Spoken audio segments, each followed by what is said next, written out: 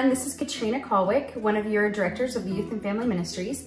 I just wanted to remind you that we have sent out an email to everyone that has our Sunday school lesson in it. And this is great for kids, young kids, all the way up to our older kids, and something we'd love for you to be doing with your family.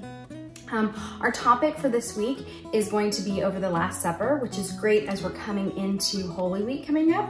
And it also talks about soap, which is really topical for right now.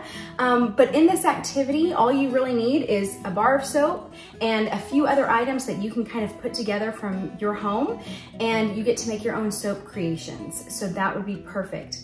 I also wanted to let you know that we have Easter egg hunt information coming out soon. So please be watching your email for our resurrection egg Easter egg hunt. Thank you so much.